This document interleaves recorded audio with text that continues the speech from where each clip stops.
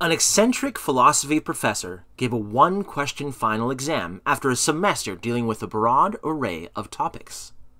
The class was already seated and ready to go when the professor picked up his chair, plopped it on his desk, and wrote on the board, "Using everything we have learned this semester, prove that this chair does not exist."